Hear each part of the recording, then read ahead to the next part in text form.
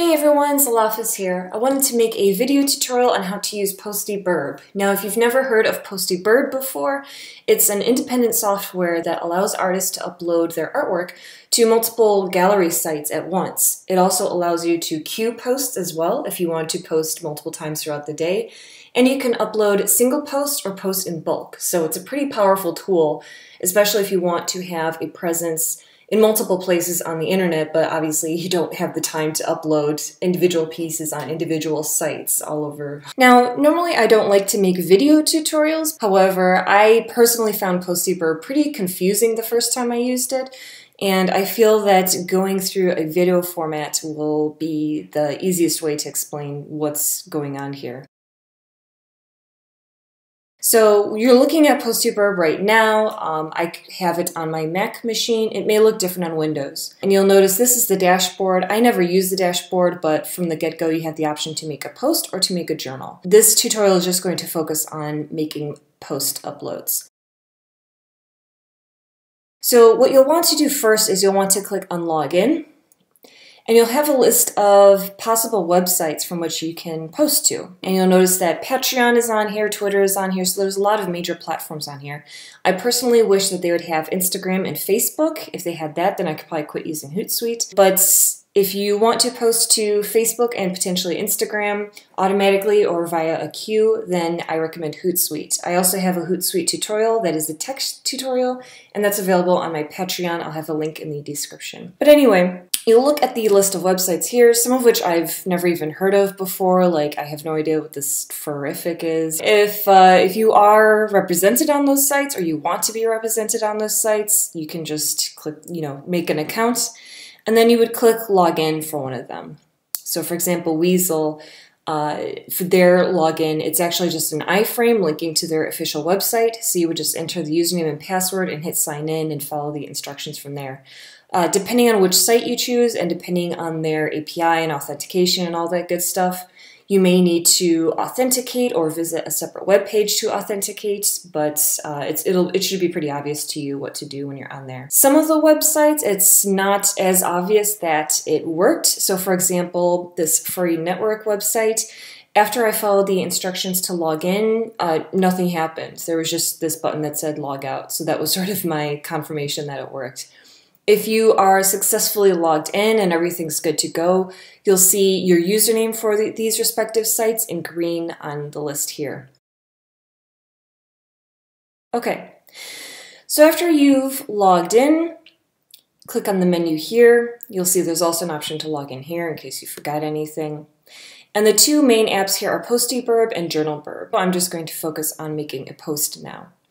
So when you click on Postybirb, you'll see this new menu come up here. If you want more space, you just click on the hamburger icon there and you can open and close the menu. So we'll keep that closed for now. Now you can see you have the option to upload a single image or upload a bulk image. For this tutorial, I'm just going to focus on a single image and getting that to multiple different websites. So I already have it set on single. And now I'll click on Add Files. I'll pick the file I want, hit Open. And a thumbnail of that will appear here. Now, what's important to note is that you haven't yet uploaded it to any website. And if you choose the bulk upload option, you'll see lots of thumbnails here for all the images you're about to upload.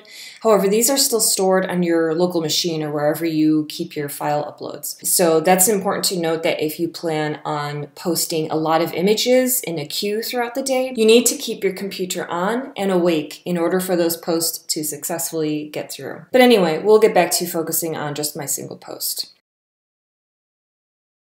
Now, when I mouse over it, it's kind of a clunky interface. But when you mouse over any of the thumbnails you have here, in this case I only have one, but you'll see the file name for it, so that's good if you drew a particular character, but you forget the character's name, but you happen to have it in the file. And you also have the option to add a title and a rating. I'll ignore that just for now. You'll also see that there's an icon here that says is incomplete. So what you would want to do to make that complete is first you check in the middle and you'll see some options appear here. Now, because I'm just uploading a single post, many of the same features that were available on mousing over, so title and rating, these are available here. So this particular menu only appears when uploading a single post. So for the title,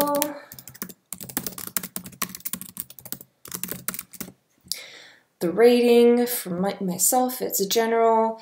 Time to post, I'm going to ignore this for now because I don't mind posting it right away. But if you did want to post it on a particular date and time, you could set that here.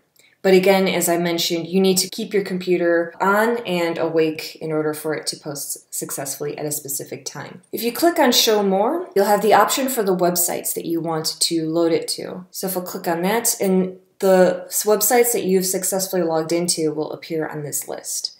So in this particular case, I do indeed want to post it to everywhere. Once you've selected your sites, you'll see more options appear. So the first one is the description.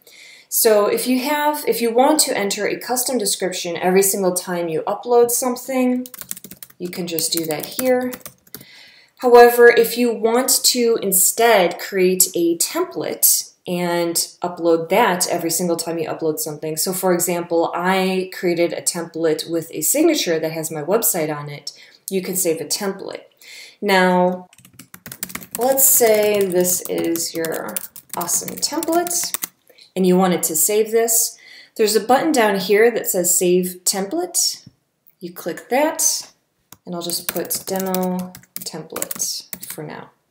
And I'll hit save. So that way, if I wanted to upload a new image and have the same description available without having to type it again, I can just go up here to load template and find my demo template. Some other options you have here, for example, are tags. So again, just for the sake of this tutorial, I'll hit animals.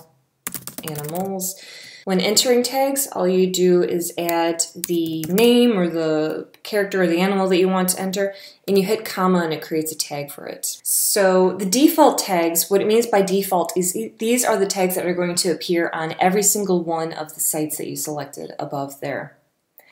However, if you want custom tags for each website, you would click on tags here. You would choose the website and then you would add your extra tags here. Same method. Now, when you do not have overwrite default selected, that means for DeviantArt, my submission to DeviantArt is going to get these tags plus this one. But if I want to ignore these tags for DeviantArt, I click on override default. And that means it will only choose the tags that I've entered here for DeviantArt in that case. But for now, I don't want either of that.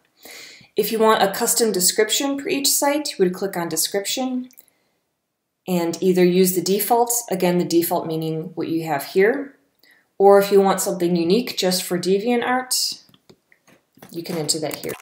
Now let's say once again that I made some changes, including the tags, if I can spell, and I want to save this to the template I have going. You would hit Save Template again, and unfortunately they don't let you choose the existing templates to overwrite. You just have to type the exact same name again. And that's how you save any new changes you've made to your template. Some websites have additional, or they have a format where more than one image can be uploaded. So for example, Mastodon or Tumblr in this case. For now I'll ignore that, but again, if you want multiple images in a single post, you can add your additional images there. Now, I happen to have a template that I like saved, so I'm going to grab all.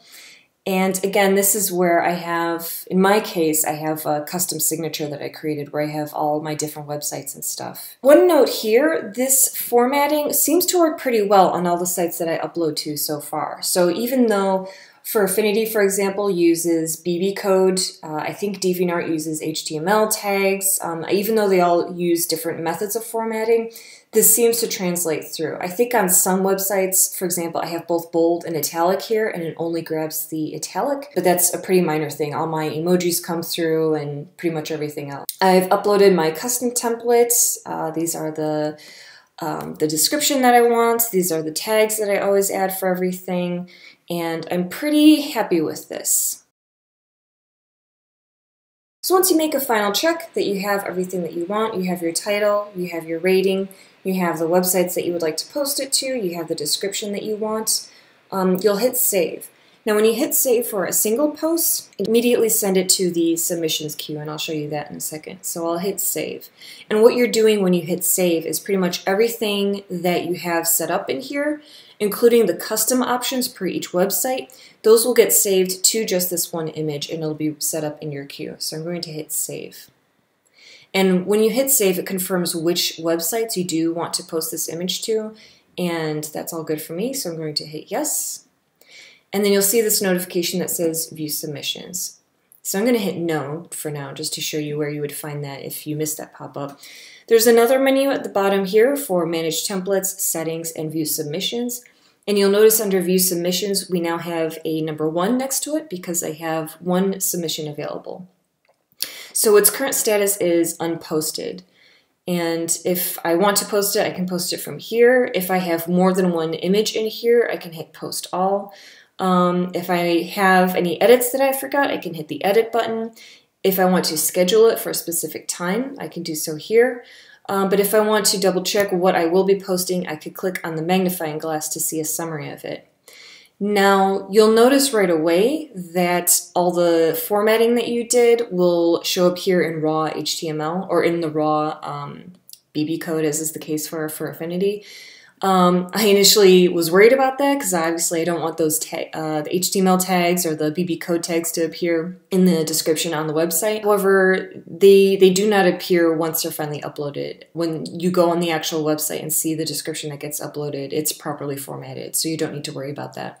What this summary is good for is just to double check that, ugly tags aside, the description that you wrote is indeed what you want to display there, and all the tags that you have are what you want for those individual websites. So this is looking good to me. I'm going to hit close. If I had multiple images in here and I wanted them to post, let's say 15 minutes apart, I would go under settings and you'll see post interval here. So for myself, I have it set to 10 minutes apart. That means if I have 4 images, one will post every 10 minutes until they're all gone. You have some other features here, but the main thing that you'll be interested in is this post interval. So I'll hit close on that. So all right, I've got my image, I'm happy with where it's going to be posted, I'm happy with the description, and I'm ready to post it right now. So I'm just going to hit post all. I also have the option to hit post right here if I just want to post a single image, if I were to have a long queue of them. But again, we just have this one image, so this button or this button will both work. So I'm just going to hit that. It asks for a confirmation. I'm going to hit yes. And you can see it's starting to work. So it's running through all the different websites. So it's working on DeviantArt right now. And it may or may not show an icon for every site that it goes through. There it's going to, for Affinity. Yep. So if you want, you could sit and watch it go through everything. But when I bulk uploaded, so for example, I haven't used DeviantArt in months now, and I wanted to upload all the art that I've been working on in that time.